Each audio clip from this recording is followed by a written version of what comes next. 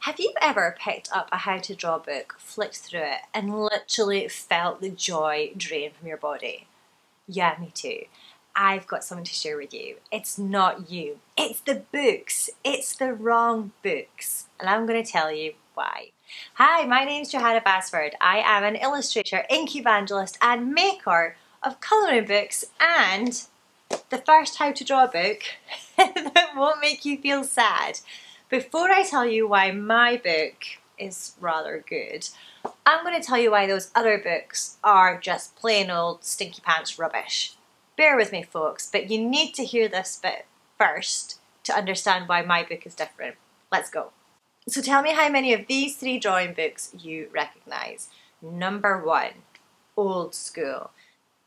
So here's the thing, when you get one of those kind of old-fashioned books, the old school books, they're going to speak to you a lot about things like 2-point perspective, the benefits of using willow charcoal, why you should use a very textured cartridge paper and not a smooth sheet of office paper out the printer. Who cares? It's so boring. Those books are so boring and stuffy, and if they were going to inspire you to draw, they would have done so a long time ago. From where I stand, those books are so formal. They take the joy and the immediacy out of drawing. Find a drawing book that inspires you, that sparks joy, that makes you want to go grab a pen or pencil right then and there and draw. Number two, the cheat. Now, these books really annoy me. They are made by, well, designers using a computer, and what they do is they take a really quite pretty finished picture, then they erase step by step digitally on the computer and then replay it almost when they lay it out to show you step by step how to draw a picture. Obviously the fatal flaw here is that a real person hasn't drawn that, and often the steps just don't even make sense. Evie has a book like that. Actually, where is it? I'm going to go and find it because this, you need to see.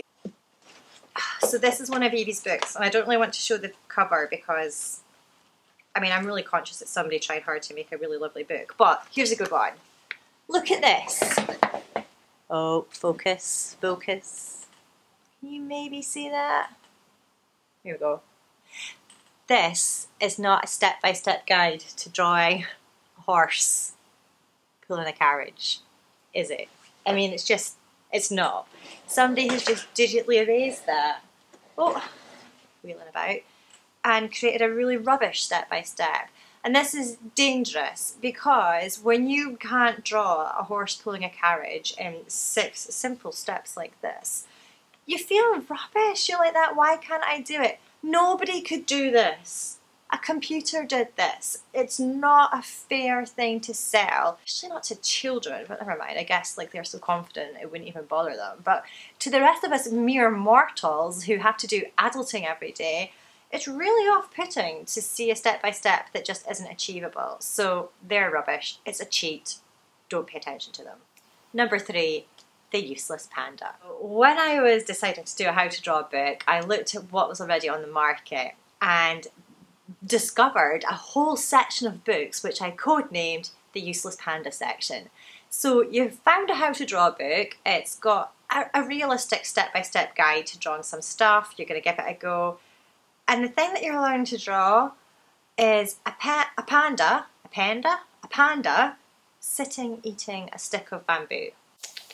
Now, I mean, it's a perfectly sweet little panda, but are there any panda variations? Can you adapt it to do, you know, a panda taking a bath, panda reading the newspaper, panda walking his pet dog? No, you have only learned to draw a panda sitting eating a stick of bamboo. Now, to me, that's just not useful. It's not practical. There aren't that many applications in life where you can be like, oh, I'm just creating, I'm just drawing. What would make this really better, folks, is panda eating a stick of bamboo. I'll just want me to draw this in.